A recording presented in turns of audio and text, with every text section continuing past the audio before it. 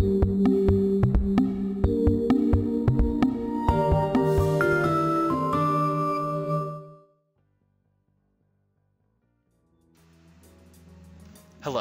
and welcome to the 6th video in this new SOLIDWORKS Composer Quick Start guide.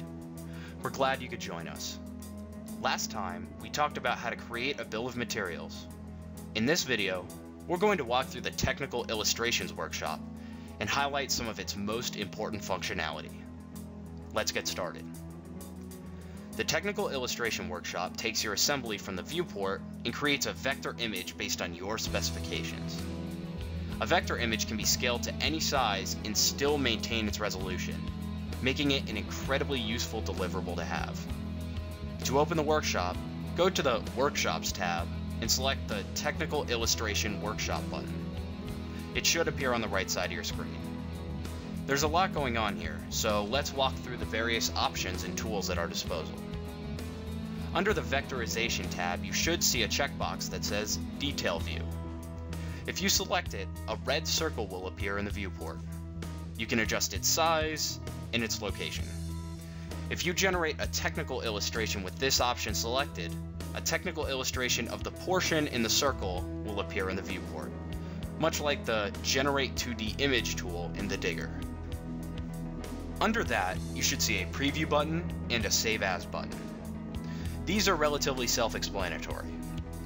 If you hit Preview, a preview of the technical illustration will appear in your preferred web browser.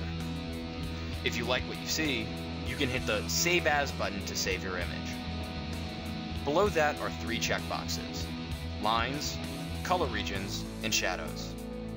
Lines should be selected in nearly all cases. If you wish to add color or shadows to your vector drawings, check the corresponding checkbox. There are tabs for these 3 components of the drawing where you can modify their properties further. Let's try an example. You can see I've taken the left portion of our bench grinder and exploded it out. From here, let's add a BOM table and then create a technical illustration of the viewport. To start, we need to assign BOM IDs. You can see that in the property name option, we have name, actor name. We'll generate our BOM IDs and then toggle the table. I'll select it and go into the Properties window to change its placement and increase the font size.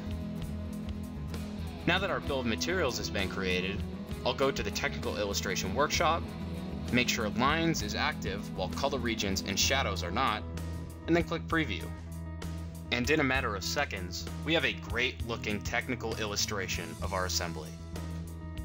Creating a technical illustration is an easy process in Composer, but it yields an incredibly useful piece of documentation that shows off the composition of your assembly. As always, remember to subscribe to our YouTube channel to stay up to date with this series, and check out the forums and blog for additional Composer content. We hope you enjoyed the video, and we'll see you next time.